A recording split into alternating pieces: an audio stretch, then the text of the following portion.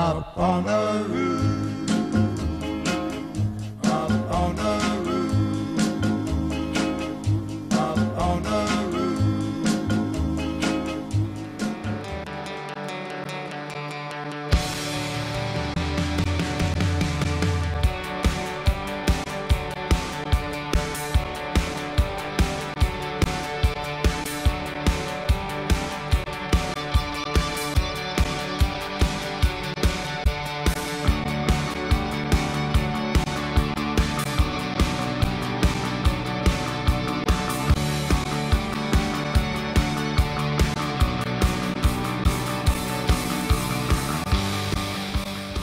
What you are seeing is the first green roof installation on the Southern Illinois University Carbondale campus.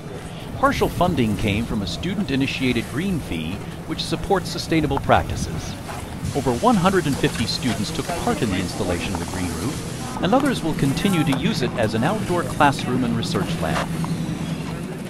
There are 3 distinct study areas: the standard sedum vegetative mat, native wildflowers and grasses, and a vegetable research area that has already produced radishes and lettuce.